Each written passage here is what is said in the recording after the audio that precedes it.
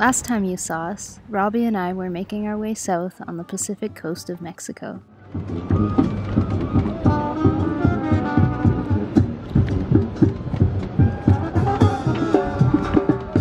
We stopped in mini anchorages and visited small beach towns, until we arrived in the Puerto Vallarta area.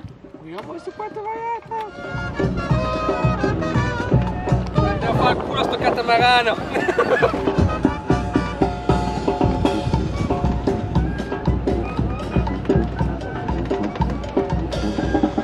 We took in the sights and sounds of the big city and popular tourist day-tripping islands. The area was colorful and bright, but we were only just entering the sailing region known as Costa Alegre, or Joyful Coast. With a name like that, what glorious, delightful circumstances would we observe next? After rounding the bend of Cabo Corrientes, we spent a restful night at the teeny-tiny Punta Ipala. We started moving again before the sun came up. Our intention has been to visit as many places as possible, and not just sail offshore and skip everything. So this jump required making about 50 nautical miles within 10 or 12 hours. Sounds pretty straightforward. But you know, it's whatever the wind and the ocean wants for us.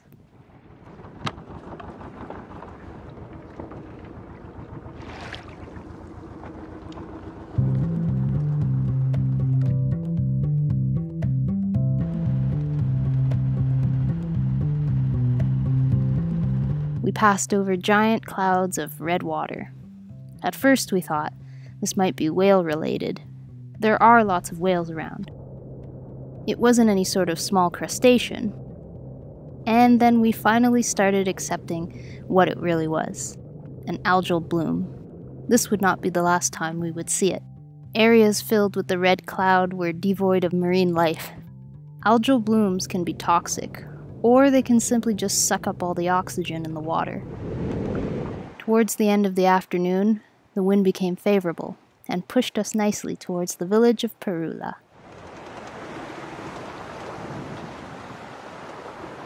Only a fish makes this day better, as usual.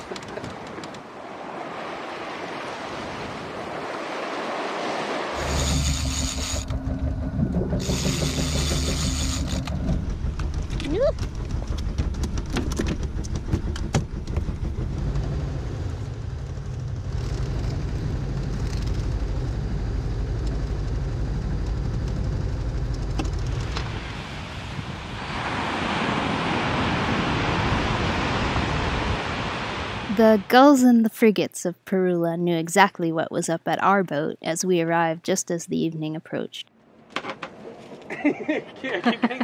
Oh, we missed it in the...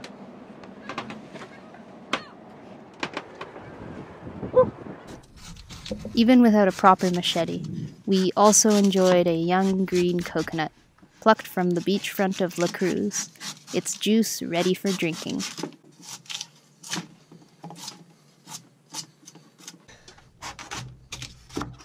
Four cuts up here, or 3 cuts, and you can open that out and it stays flat. Or you can, if you want to put it in the icebox, you can.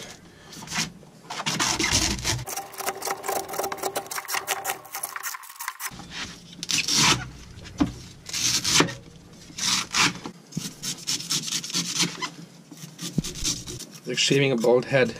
You can go tack, tack, tack, and tack, and you crack out A little hole. These are good to put in an icebox like that. Something woke me up early. I could hear it through the hull.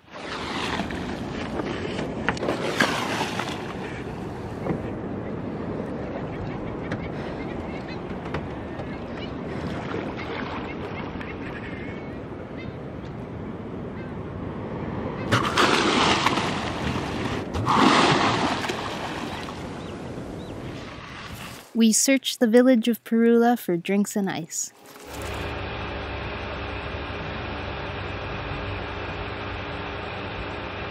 Mostly found jackfruit, though.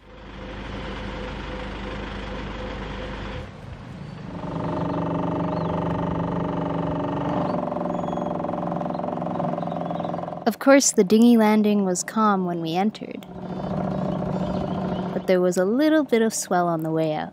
It was time to put the camera away. We hopped quickly to the small islands of Pajarera and Cocinas. Robbie prepared for the hunt, but there were only a couple of little colorful butterfly fish and a lone filefish. We gave the bottom of Rosa a gentle scrub and pulled up the anchor for the second time that day. We passed the colorful villas of Kemala and imagined all the rich barons who lived there. That going has a nice big rope on it. We tucked in at Paraiso, a series of about 3 or 4 beaches, decorated with palm trees and villas belonging to an exclusive-looking resort. The landscape looked like it might be a green wonderland during the rainy season, but at the moment the water was where the life was at.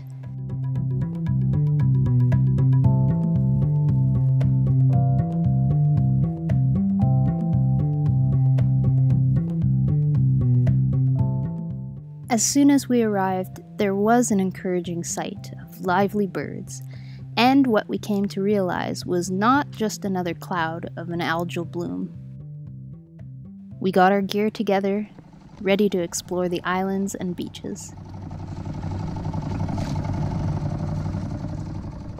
A quick catch, a rainbow runner for dinner.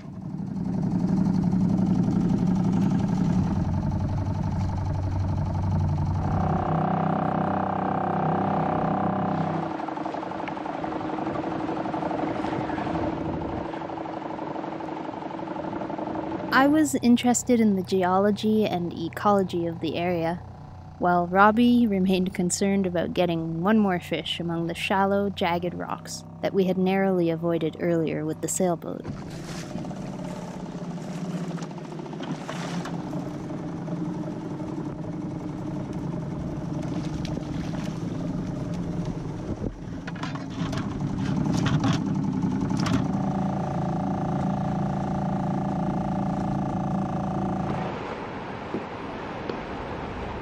The pelicans continued attacking the balls of baitfish for the 2 days or so that we were anchored there.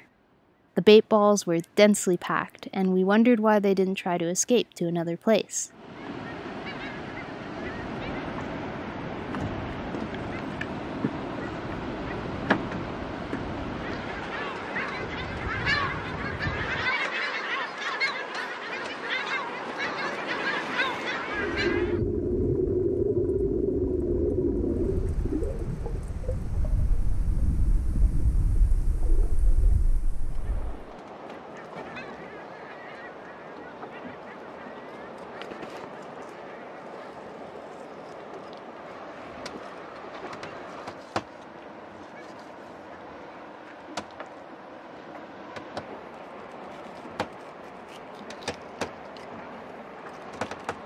Very trevally-ish.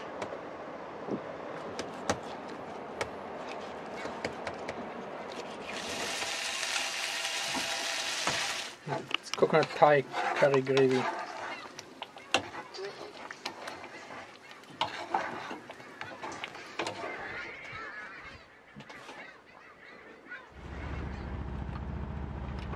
This little porpoise rock marked our approach to Tenecatita.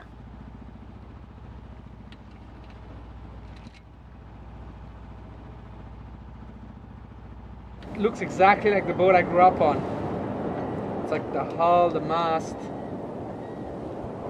Copy.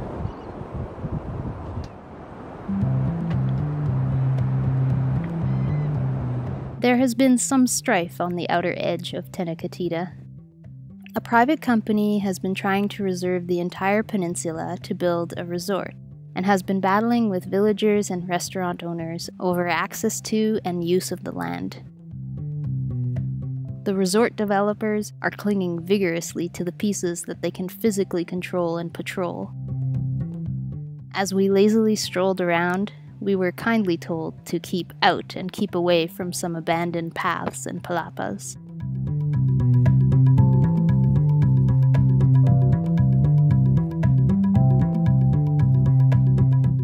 edge of the anchorage is known as the fish tank, with clear-looking water and some remainder of reef.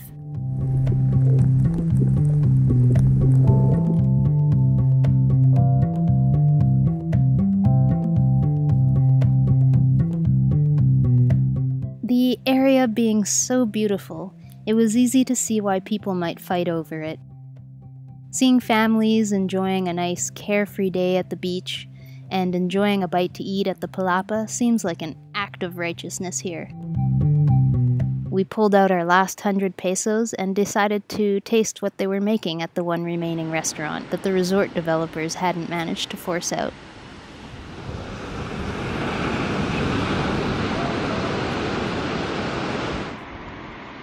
One specialty of this coastline is called the rollo de mar. Oh, sorry, burnt lips. Anyways, we came here just to have this dish. Fish and shrimp wrapped in bacon, smothered in tangy almond sauce. Very interesting. Just exactly what I expected. Robbie immediately put his mind to the task of recreating this recipe on board. And after eating that, it was time to row off some calories.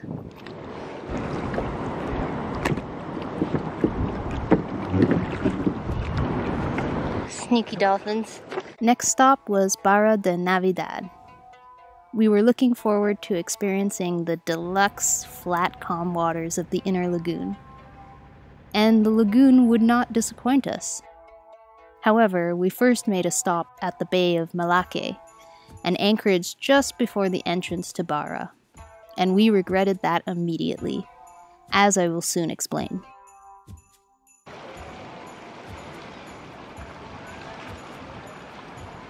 Coming really fast, huh? After several weeks of limited protection from the constant Pacific swell in mini anchorages all down the coast, the shallow lagoon was a welcome change. But before entering, we had the dinghy stolen from the back of the boat at night in Malacca, which is a bay just across from Barra de Navidad. It's pretty upsetting. We were using the dinghy a lot for fishing. We were starting to see the advantages of having at least a small outboard engine against tide and wind when making landings. Pretty much had our guard down. Even in the Charlie's charts, it says something about locking up your dinghy here in the lagoon. Well, we were out in the bay outside, and I mentioned it to Robbie that we should probably lift up the dinghy alongside the boat, but we didn't do that, so we paid the price, which for us is a pretty hefty one. They came in the middle of the night. I felt a weird movement. A boat came alongside ours and bumped it a bit, and they carefully untied the dinghy. We've got 2 lines that attach it to the boat, and they carefully undid them, took our little 2 horsepower Suzuki, and left the dinghy for dead on the beach up on some rocks, flipped over. Despite the setback, we enjoyed visiting the narrow spit that made up the downtown of Barra de Navidad. We lamented the loss of our outboard for a little bit, spoke to fellow sailors about what we might do to track it down, but life went on as usual in the oceanfront town.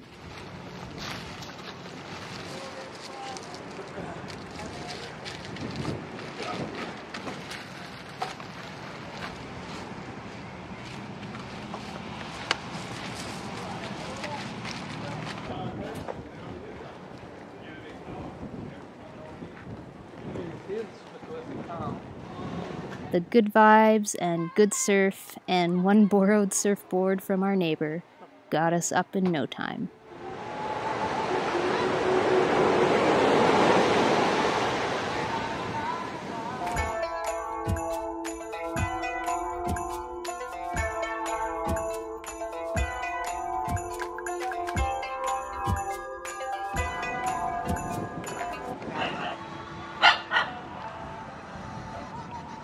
Aw, you guys know I'm watching you, eh?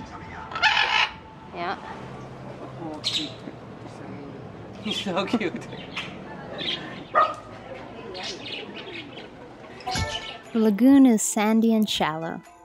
It's very easy to run aground on the soft banks throughout the area. Trust us, we had our experience.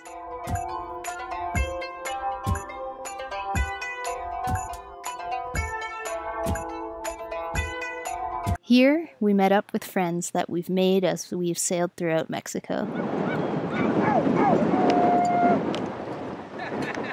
Barra seemed like the natural meeting point for sailors coming down this coast. 40 pour les pains au raisin, 50.